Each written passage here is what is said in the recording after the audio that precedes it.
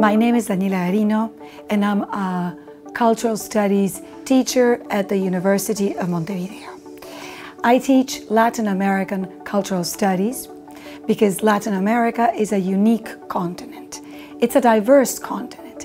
It's diverse in terms of demography, in terms of geography, in terms of ethnicity, but it shares, although diverse, it shares common cultural and historical traits. It was a continent born in blood and fire, in conquest and slavery. It's a young continent and it's an old continent. What is the use of knowing more about Latin America? Well, Latin America, through its culture, can share a special identity.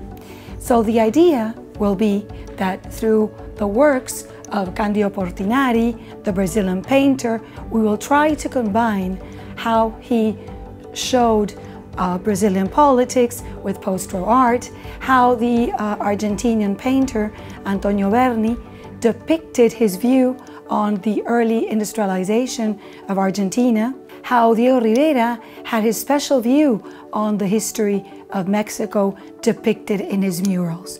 And last but not least, we will have a peep into the Uruguayan history through our painters, Juan Manuel Blanes, the painter of the nation, and Pedro Figari, the early modernist painter, but also lawyer, educator, politician, giving his special view on Uruguayan customs. Hope you can join us.